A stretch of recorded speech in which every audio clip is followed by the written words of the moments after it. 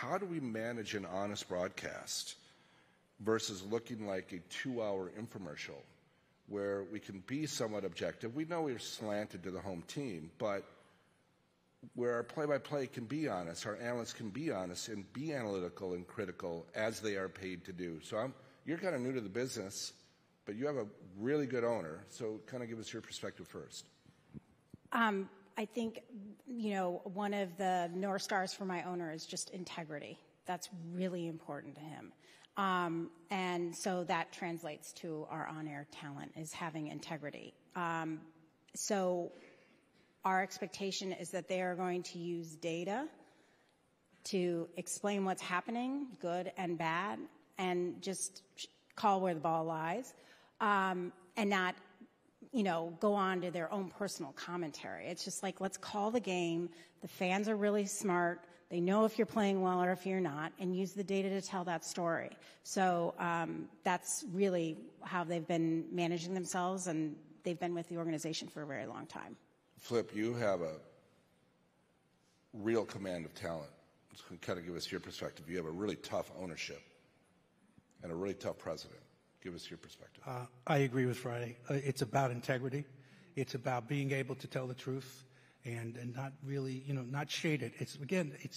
You could say anything you want to say. I really believe that, and we have. We've said plenty of things. When the Yankees were beaten by the Astros in the playoffs two seasons ago and lost in 4 straight, we annihilated the team. We annihilated them.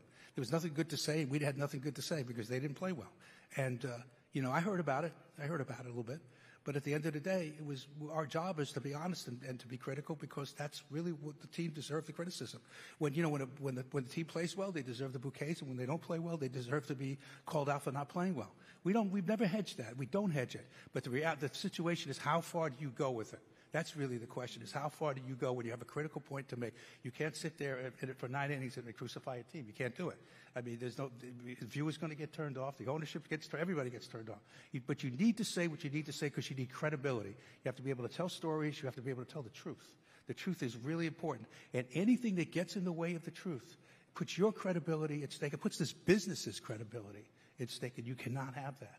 If you find yourself in a situation like that, you have to address it immediately, quickly, and be done with it, because you cannot have your integrity put into question. It can't be. John, you're kind of like me. You're a middleman.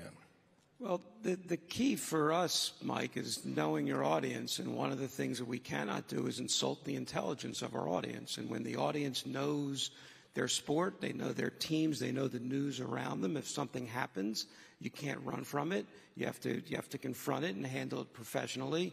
Clearly, you can never be in the business of burying your team partner, but news is news, and sticky situations exist. You have to deal with them. If you remember, keep in mind who you're speaking to. Know your audience. Treat them with the intelligence they deserve. Give them the information that you think they want. I think that's always the straightest and simplest way to play it.